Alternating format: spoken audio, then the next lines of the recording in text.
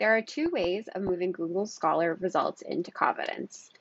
Neither of them are particularly easy. They both are a multi-step process, but I'm going to explain both ways and walk you through them so you can decide for yourself which way you would prefer. The first way is to move things one at a time. Not ideal, but if you're only adding, a few things, this might be faster than the second way that I'm going to show you.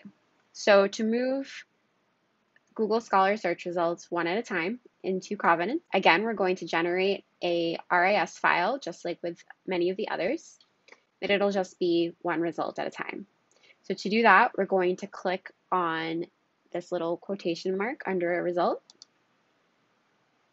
which brings up the cite box. You've probably seen this before if you've copied a citation for a reference list, but you may not have noticed these options down here at the bottom. These are for moving your Google Scholar search results into a reference management tool, but it also works for Covidence.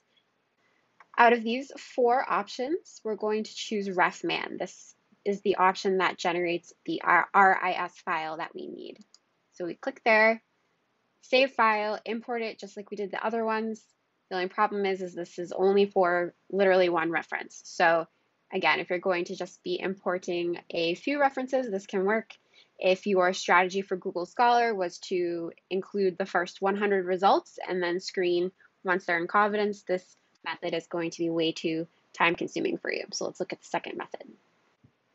The second Google Scholar export method allows you to move up to 10 records at a time in one RIS file to import into Covidence. To do this, you'll want to click the star button under every single search result that you want to include in Covidence for screening.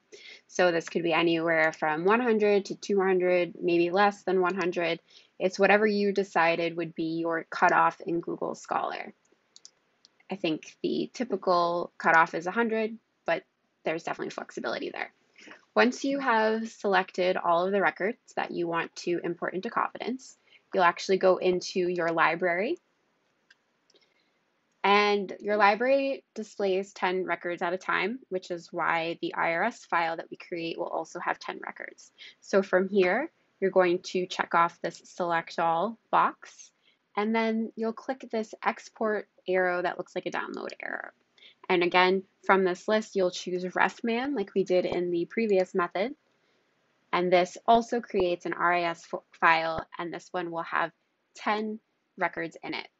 Now, obviously, that means it won't get everything in your library in that one file. So all you have to do is scroll to the bottom of your library and then go to the next page and create another file for the next 10 until you have created a file for all of the Google Scholar records that you want in Covidence, and then just import all of those RIS files to move all of your search results into Covidence.